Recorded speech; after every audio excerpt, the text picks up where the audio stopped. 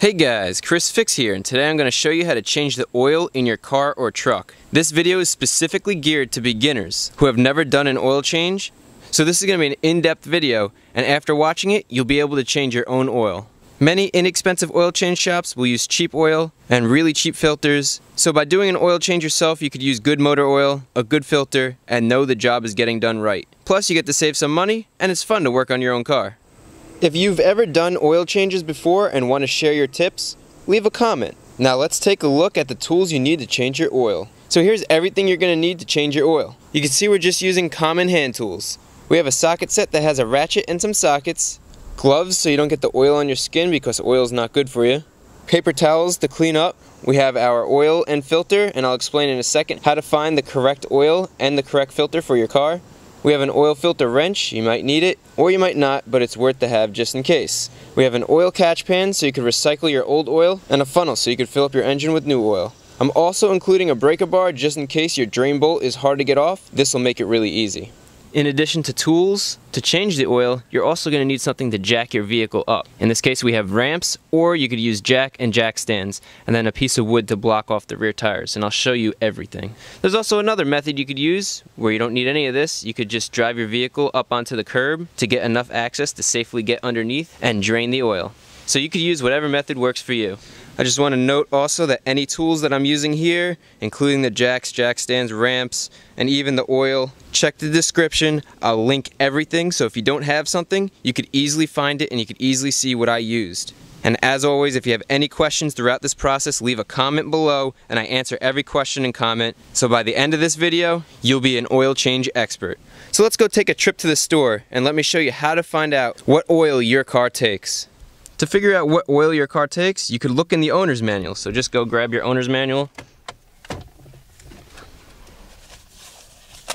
We're going to flip to the back here. You can look under oil and capacities. You can see it tells you how much oil you're going to need. So we're going to need 4 1/4 quarts. And then you want to check the viscosity of the oil that you need. And we're going to need 4 1/4 quarts of 0W20. So let's go to the store and we'll check that out right now. Alright, we're in the store and we need to find a synthetic 0W20 oil. There's a ton of oil to choose from. Here is 0W20. You can see here's where the viscosities are listed. 0W20 is right here. Here's 10W30. So make sure you get the correct viscosity. Here's the 0W20 we need. We want a full synthetic. We need at least 4 quarts and this container has 5, so that's plenty. If you have an older car, you might not need synthetic, but I personally like running synthetic oil even in my older cars. There are a lot of myths out there on switching to synthetic, and just so that you know, you could switch to synthetic and you could switch back to conventional at any time. Conventional is cheaper, but on most new cars you need to run synthetic. Plus, synthetic oil lasts longer. Speaking of how long oil lasts, change your oil at the recommended mileage that's listed in the owner's manual. Many cars have an oil life monitor that'll tell you when you need to change your oil, so just go by that. If you can't find any information on when you need to change your oil, I change the oil in my cars at around 5,000 miles. My van has over 300,000 miles, and we've had that car since new, and she's still running great. Okay, so we have our oil, now let's go find the filter. There are tons of oil filters, but which one do you pick? Well, just look in the book here, and we're doing the oil change on a 2014 Nissan Sentra. Personally, I like using Purolator filters, but any quality filter will do. We need an L14612. Okay, L14612, L14612, right here. Good. So there we go. We got the oil and the filter. I'm going to go check out real quick, and let's go change the oil. Alright, so now that we got our correct viscosity oil, 0W20, and we have the correct oil filter, let's get underneath this car. And I'm going to show you how to jack the car up first, and then I'm going to use the ramps because that's what I prefer. So an oil change has 3 basic parts. 1, you got to drain the oil. 2, you have to change the oil filter. And 3, you have to fill it with the correct new oil. Let's go step by step so you know exactly what you need to do. The first step is to drain the oil, and to get to the oil drain plug, we have to go underneath the vehicle, so we're going to have to lift the vehicle up. To jack the car up, if you're not completely sure how to do it, you could check the owner's manual. It tells you exactly how to jack the car up to change a spare tire. But I'm going to show you right here what you need to do. And you want to make sure before you jack the vehicle up, you block off the rear tire so the car doesn't roll. The other thing you want to do is if you have an automatic, make sure it's in park. If you have a manual, put it in first gear, and also pull the emergency brake, which will prevent the car from rolling. So get your jack and place it underneath the vehicle, right where your jacking points are. In this case, the jacking points have these little indents in them. That area of the frame is meant to support the vehicle, and then you could jack the car up. Once the car is jacked up, you can get your jack stands and place it under the car, right where there's a big piece of metal on the frame, and then you're going to lower the car down onto the jack stands. And then you have plenty of room to get to the oil pan. So we'll just let the car down slowly. And you can see the jack stand is the only thing holding it up. And once your car is safely supported on the jack stands, I always like to put the jack right back on the frame just for extra support. So if for some reason the jack stand slips or something or malfunctions, you have backup with the jack. You can never be too safe. So that's how you jack your car up to do an oil change. I want to show you the method that I prefer. It's a lot easier, a lot safer, and that's using ramps. Make sure you always use jack stands and not just the jack. You don't want to just rely on the jack to protect you from the car falling on you. Like you saw, I like to use both. Double the protection. Now using ramps is my favorite method. It's the easiest, it's the safest, and it also raises the vehicle pretty high. All you have to do is park the vehicle in a spot where you could slide 2 ramps right under the wheels, and then you just drive the car up the ramps. It's that simple.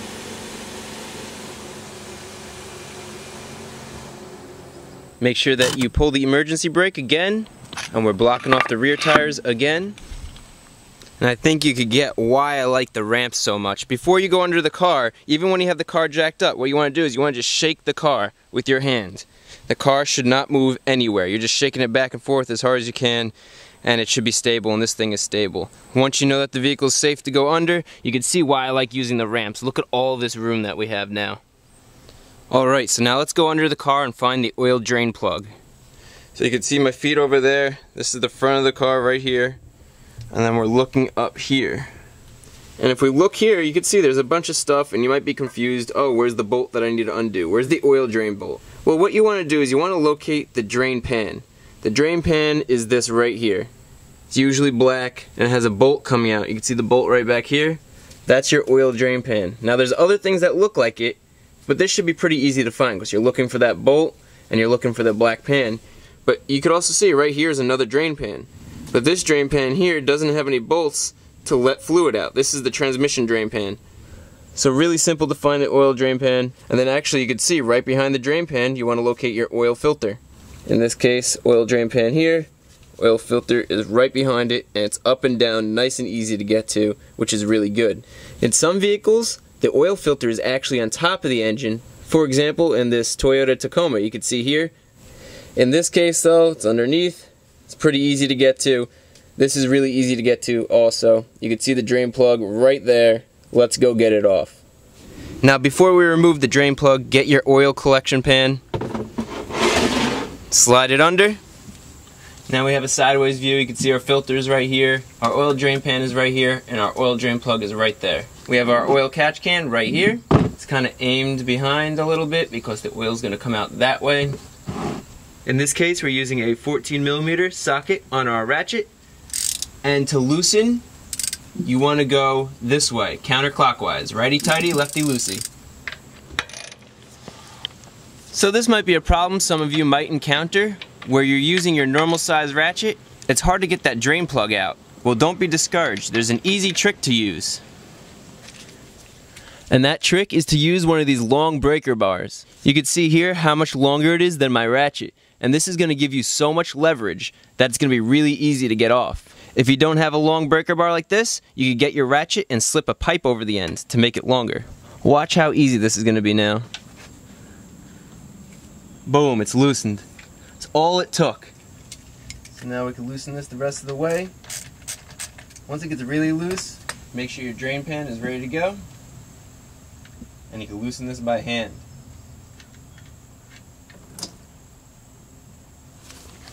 Now you can wait for all the oil to drain out. Now I should mention, some people say you should change your oil after you run the car for like 10 minutes so the oil's warm and it flows easier.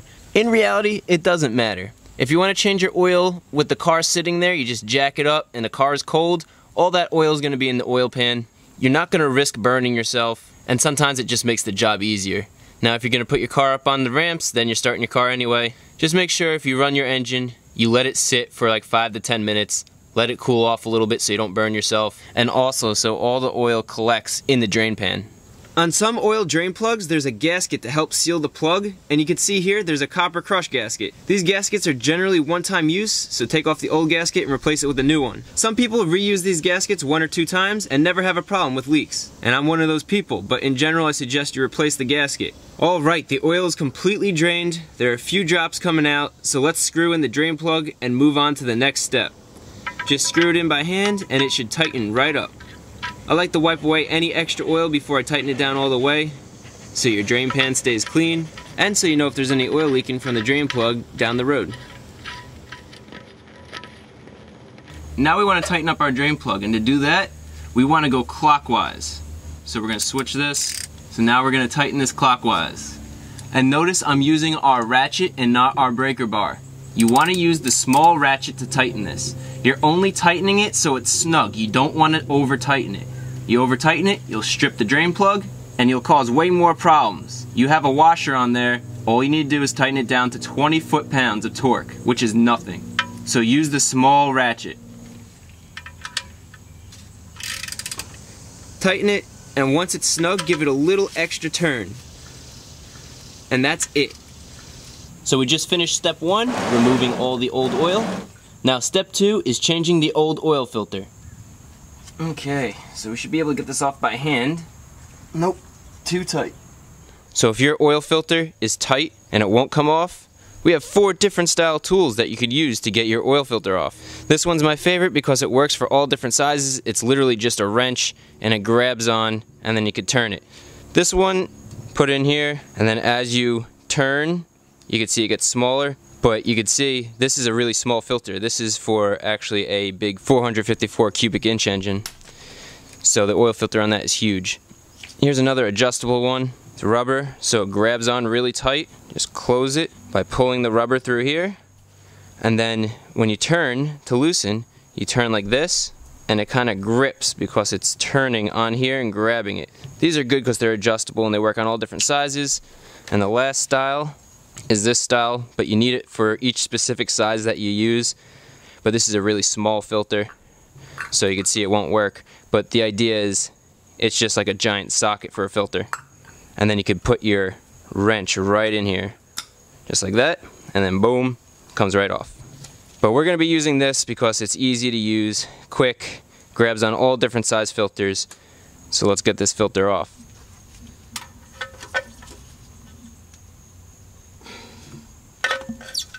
Okay, and you can see that does the trick. We can unscrew this the rest of the way by hand. Make sure your oil catch can is right below where this is because this is going to leak oil, as you can see.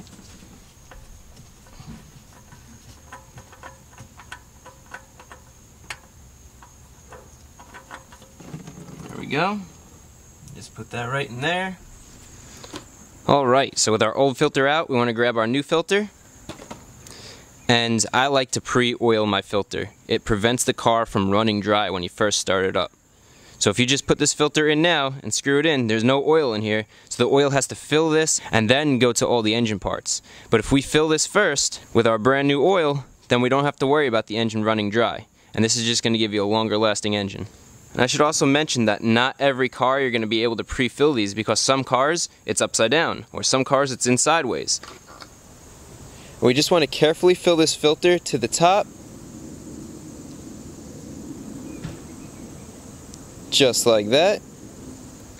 Now what you want to do is you want to get oil around this gasket. You can see a little bit of oil got on the gasket just by chance, but you want to make sure you have a clean finger. Just get a little bit of oil and just put it right around this gasket. And what that's going to do is it's going to make it easier to come off next time you do this, and it's also going to prevent leaks. And that's all you need to do. Now let's go install it. So there's the drain pan. We go up and you look here, and that's what the oil filter adapter looks like. And if we look there, you can see the oil filter screws right onto that middle stud there. So it screws in right there.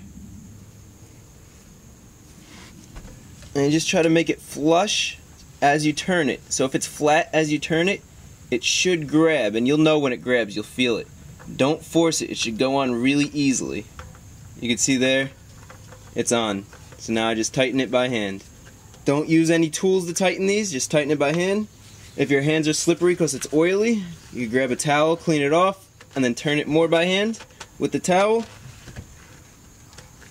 Good. So step 1 is done. Step 2, changing the oil filter, is done. Now let's get the car on the ground and do step 3, which is adding new oil.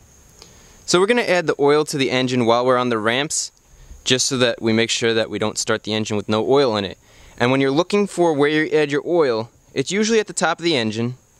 Here's where you check your oil. You can see it says engine oil on here. And that's not where you fill it. Where you fill it is right up here.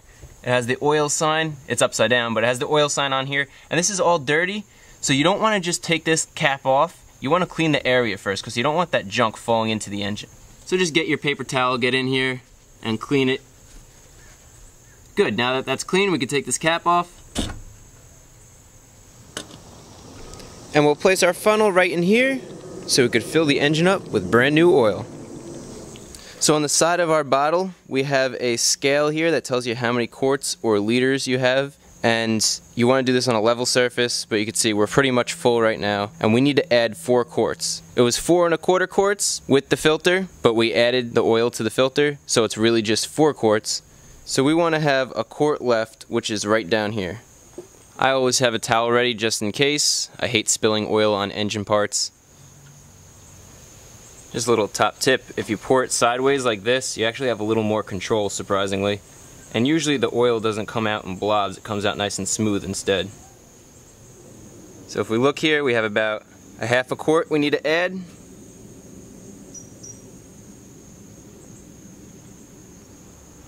And it looks like we're at about 1 quart, so I'm going to stop there.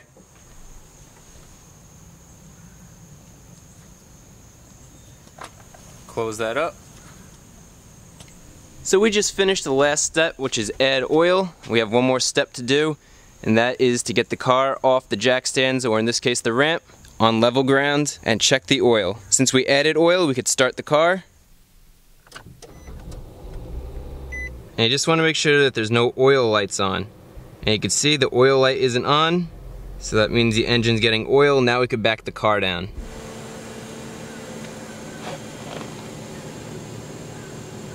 And now that we have the car back down on level ground, let's go check the oil. So shut the engine off.